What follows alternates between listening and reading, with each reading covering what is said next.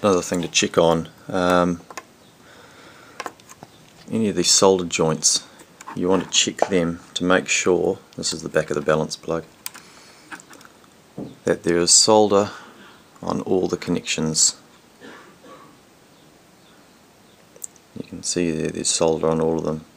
Not the greatest quality video, but you can definitely see they're all soldered there, including the one I've had to lengthen because I stood on it.